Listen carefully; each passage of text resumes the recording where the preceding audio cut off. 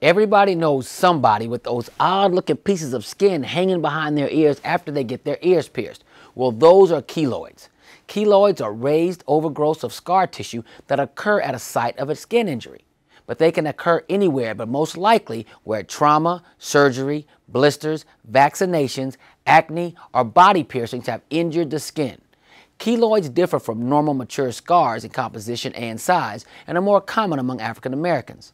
Some people are genetically prone to keloid formation. When a keloid is associated with a skin incision or injury, the keloid scar tissue continues to grow for a time after the original wound has closed, becoming larger and more visible until it reaches a final size.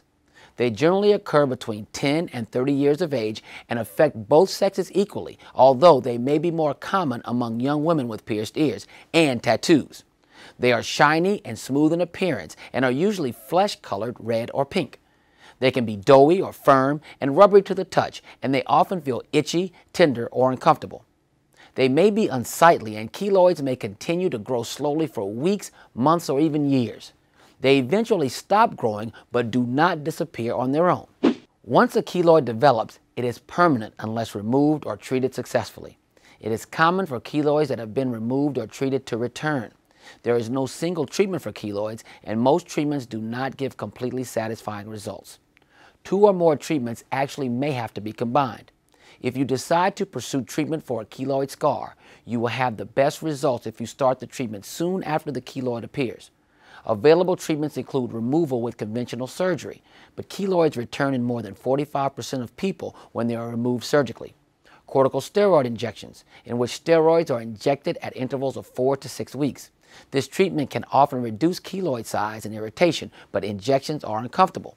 Compression. This involves using a bandage or tape to apply continuous pressure 24 hours a day for a period of 6 to 12 months.